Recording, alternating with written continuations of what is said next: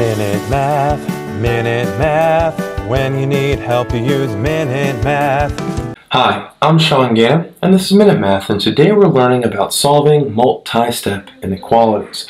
Solve each inequality and graph its solution. So, if I was given this inequality, 33 plus 4x is less than or equal to a negative x plus 7.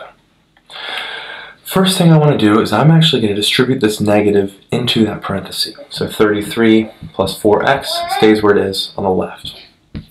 Negative goes in, negative x, and then negative times a 7 minus 7 here. So let's bring our variables to the left, numbers to the right, by combining our like terms. Add an x here to both sides, and subtract a 33 here to both sides. X's cancel, and the 33's cancel there.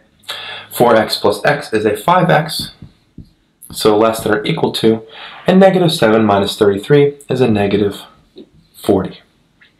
Multiplication is going on there, so opposite of multiplication, division. Divide both sides by 5. 5's cancel, and x is now by itself. It's less than or equal to, and negative 40 divided by 5 is negative 8. So let's graph it.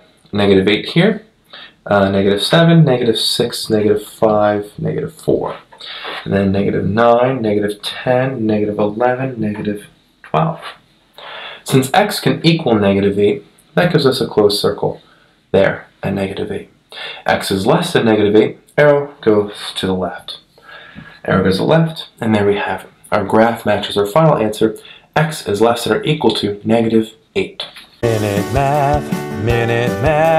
When you need help, you use Minute Math.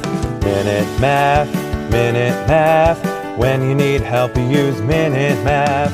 MinuteMathTutor.com.